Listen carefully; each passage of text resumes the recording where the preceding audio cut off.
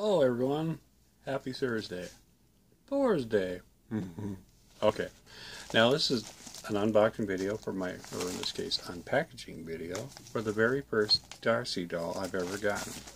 Darci, of course, was the umpteenth attempt that Kenner made to produce a female action figure, or at least a doll. She's a fashion doll, of course, but that doesn't take away anything from her. She's, pretty cool looking, no matter what. This one happens to be a redhead, like myself. Woohoo! Redheads rule. Okay, that's just my opinion. All right, here we go. Let's go ahead and open her up. The packaging is not the best in the world. Just a little bit of tape around a bubble pack. Ooh. Okay, this is coming from Darlene Spitzbiller from Portland, Maine. Or Michigan. Sorry, Portland, Michigan. Portland, Maine. There is a Portland in Maine, too. I think it is. Okay, let's get around to it. Okay.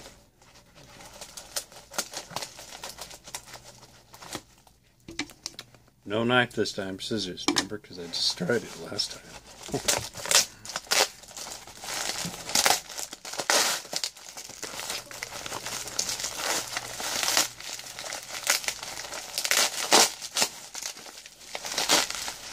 Oh, hey, there we go. That was easy. She kind of modified it. There we go. Oh, she's in bubble wrap. Hey, not newspaper, folks. Bubble wrap.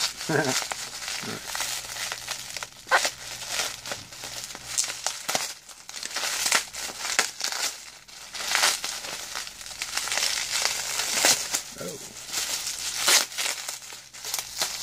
Tape on top. Okay, that's obviously her head there.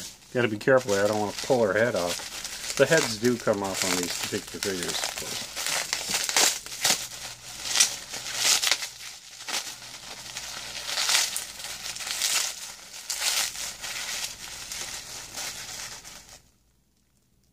Well, okay, let's cover her up here. Oh, she's not wearing any clothes, of course, but there she is. Her hair's a mess.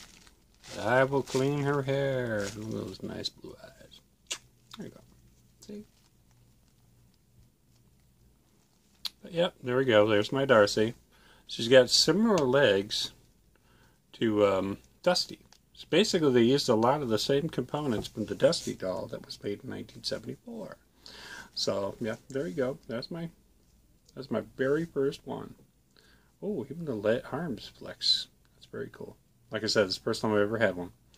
You know, definitely a different design. But yep, there she is. There's my Darci. Redhead with blue eyes. I'm redhead and I have blue eyes too. That was it. Yay! Thanks for watching.